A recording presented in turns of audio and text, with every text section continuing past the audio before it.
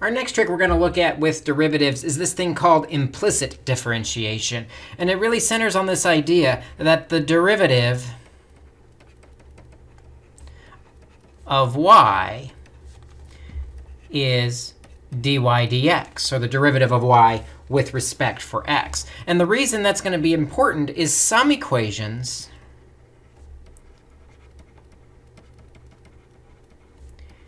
can't be solved for y. Or maybe they can't be solved easily for y. But we can still find the derivative, or dy dx. We can still find out how fast y is changing with respect to x, or what is the slope of that tangent line at any point. And the way we're going to do this is we are going to use the chain rule on y. Because, as we said at the beginning, the derivative of y is dy dx. So, for example, if I have x squared plus 1 over y equals e to the 3x minus y squared. This is not going to be easy to solve for y, but we can still take the derivative using implicit differentiation. In other words, I'm going to take the derivative of both sides. The derivative of x squared is 2x. The derivative of 1 over y, actually, let's rewrite that. 1 over y is really y to the negative 1 power. So when I bring the negative out front, we get negative y to the negative 2.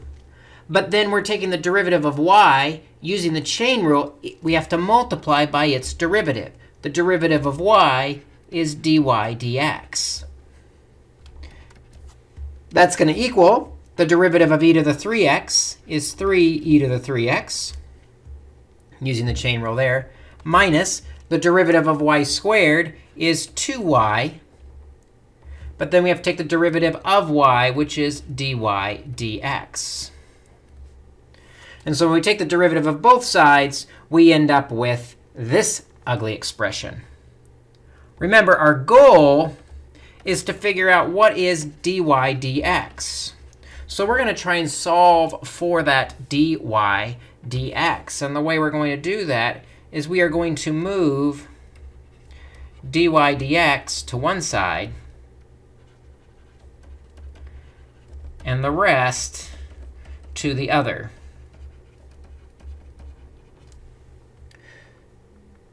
So let's move the dy dx's to the right. I'm going to add 2y dy dx to both sides. And then the 2x does not have a dy dx, so I'll subtract it to the other side. And so now I've got 2y dy dx minus y to the negative 2 dy dx equals 3e to the 3x minus 2x. So we've moved the dy dx's to one side, everything else to the other side. And the reason we do that is we can factor out the dy dx.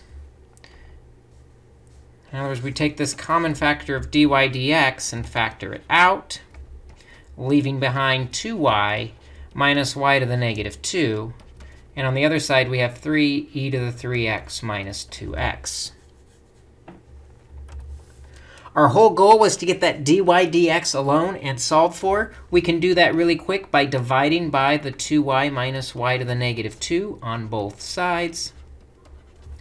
And so to get to our final answer, we will divide to isolate the dy dx. And we get that dy dx is equal to the fraction 3e to the 3x minus 2x over 2y minus y to the negative 2. That is our derivative, which we solved for implicitly. In other words, we took the derivative of both sides of the equation. And whenever we had a y, we used the chain rule. The derivative of y is dy dx. Then we can solve for the dy dx. Some of these problems get a little more interesting, too, when there's a product of x and y. And that's the topic of our next video.